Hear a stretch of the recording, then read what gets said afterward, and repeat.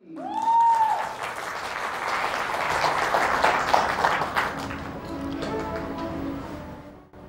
morning, everyone. Thanks for joining me today.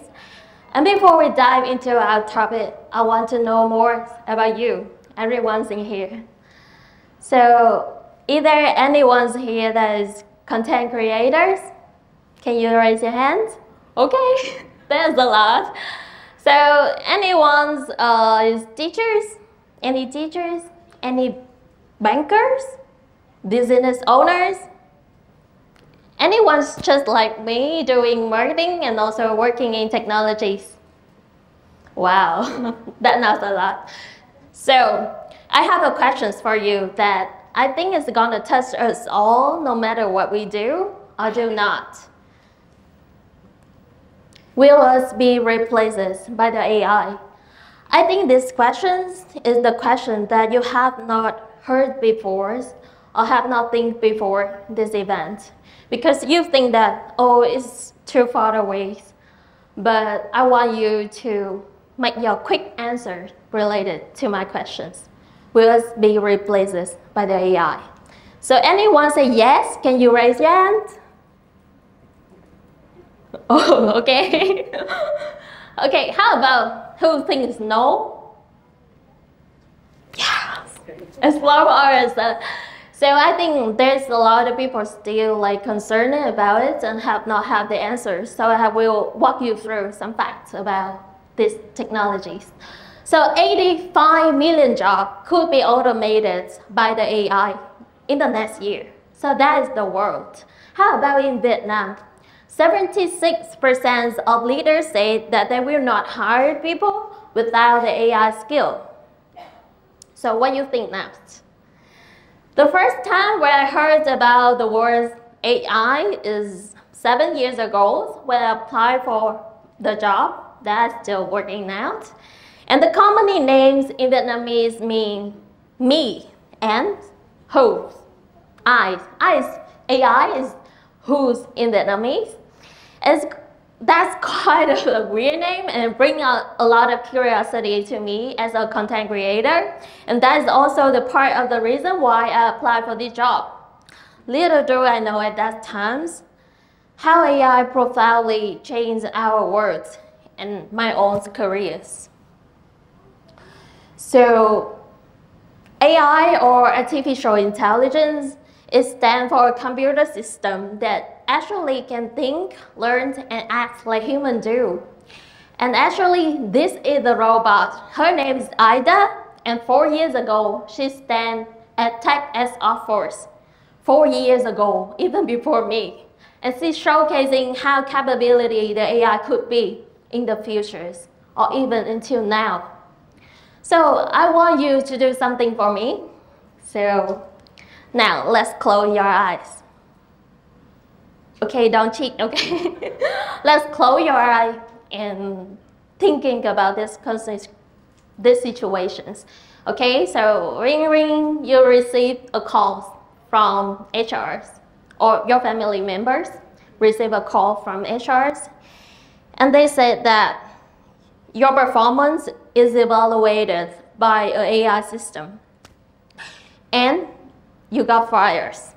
They have a more cost-efficient solutions than you in the office.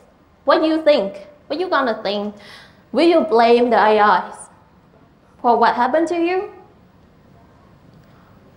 Will you choose AIs to be your friends or your foes? So, I think you also can keep that answers at the end of today. And I will walk you through some more facts about what I think about AI. So we all stand here, right, in this beautiful city in the central of Vietnam, but it's also a very heartbreaking place when the flood season comes. We have to welcome more than 15 storms every year in Vietnam, and it washed away 600 houses, 300 people die, and thousands and millions of animals also die during the flood discharge. And the time for alerting people is only 6 hours, and it often happens during the night. So it seems to be there is nothing we can do about it. But thanks to the AI algorithms, now we can have the earliest forecast about flood discharge. That's about the weather forecast, but how about the health? So I think if you're concerning about the health, you can feel happy now.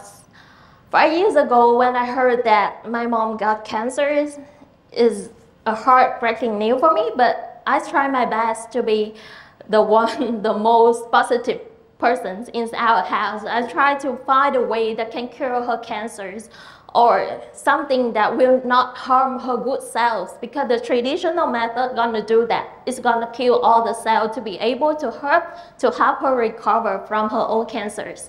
So at that time, the AI is not available for support hers, but now early diagnosis for lung cancers or also other cancer bring the higher hope, higher chance for people, because the accuracies of this AI can lead to 95%, and it brings a lot of opportunity for patients to recover from cancers. So now, I think that at the moment, AI can also support you with a lot of further things, like writing your email, support you order things, do a lot of things for your works. So on average, based on the recent research, 6 months ago, a lot of workers, they find out that for non-technical roles, AI gonna save you from 1 to 5 hours per week if you choose to use it. For technical roles, it's even higher. It could be from 5 to 10 hours per week. So I think AI now will not replace you, but make sure that you're aware from it, and someone with the AI skill will. So how can we prepare for that? So for me, because I'm used to be a very not tech savvy at all, I know nothing about the AI or technology in general. So I had my own fears when I applied for that job. And I tried my best to overcome my own fears. And I think about, oh, I have to start with something. I have to start with my own mindset. So, okay, let's upskill, reskill, do something about it. So at that time, I tried to find what kind of skill I need to learn in this era, in this technology era. So I searched on Google and I found out force. So that is people management. You can do that. I think everyone could practice on that. Critical thinking, creativity, and mathematics. Mathematics is not something that everyone can do, but yeah, we can try our best. So let's think about the time, how long it takes for you if you choose AI to be your companions. So normally for a new habit, it's gonna take from 3 to 6 months, so you can be good at some things.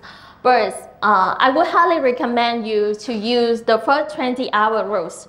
So this rule is that you select an AI tool or the new skill that you want to really focus on. Choose a tool that more relatable for yourself. If you are a content creator, you can use ChatGPT. If you create an image, you can use Stable Diffusers. There's a bunch of AI tools that are now available for all of us. So first, you select the tool that you want to learn. Second, you learn the basics. So just basic thing without any documentations or any user guideline. You just try to figure it out it's by yourself. And then you practice and get feedback from other people, and surround yourself with people that want to learn just like you. Create a community where other people can learn from each other. So I think for women, we have to spread ourselves in different pieces for work, for families. And myself, I have a kid, 2 years old. I have to spend a lot of time with her, but trying to find my own time to build up myself. So some of my friends at the same age with me also do the same things. And thanks to the AI, one of my friends, she's the legal officer, and now she don't have to focusing on the pile of documents to search for the regulation, the rules that she wants to know. She just needs to answer, to ask the questions. ask what she wants to know, and then the AI assistant can give her the answer that she wants to.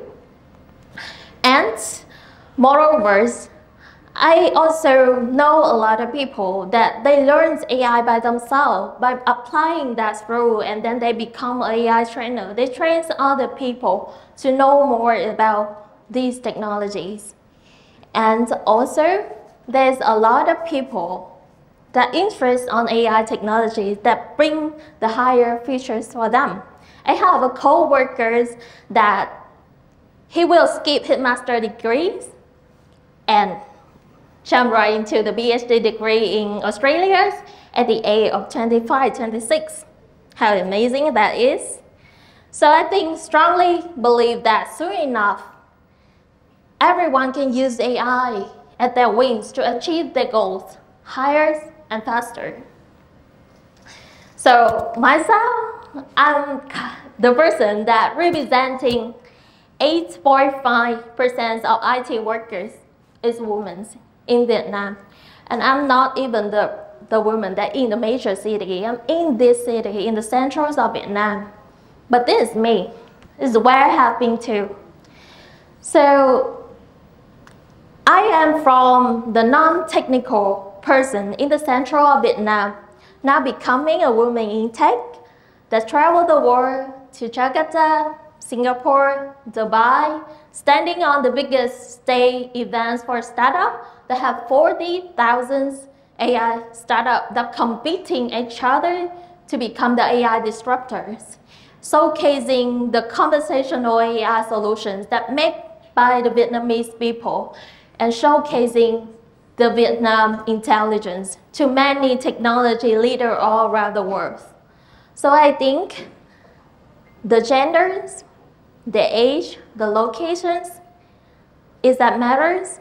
The truth is none of that matters to you if you decided to choose what you want to learn, what you want to express, what you want to achieve in your futures. And back in the day when I still do the volunteer work in the northern mountainous areas of Vietnam, there is a question that always keep in my mind that I think about it. So how can we fill the gap? The economic gap, the knowledge gaps, the literacy gap for the children, for the people in Vietnam, in the rural area of Vietnam. So when we can stand stronger and amidst the ray of AI, I think I see the answers. The answer is that we could preparing ourselves, that we can use the education to empower everyone to thrive. We also can preparing children, teachers, workers, business owners, not just to coexist with AI, but also to lead the AI with creativity and resilience.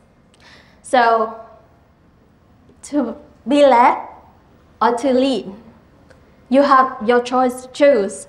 And for women out there who's just like me, I think it's really good opportunity for you to apply these technologies that see the unlimited possibility that it can bring to you.